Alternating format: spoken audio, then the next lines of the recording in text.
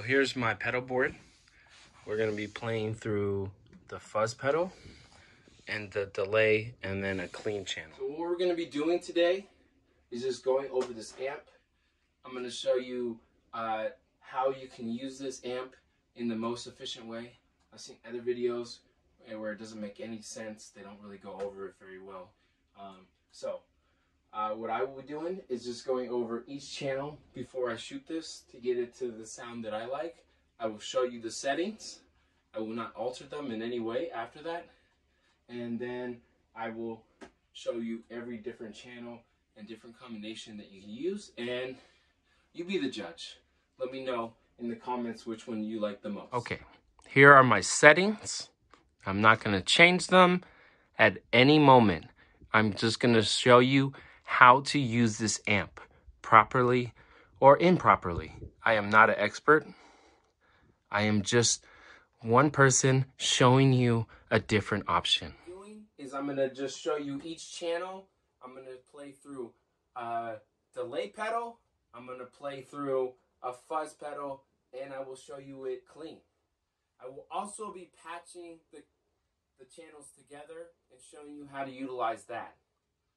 Let me know down in the comments which one you guys prefer the most, which ones you are surprised by. Anything at all can help out the channel.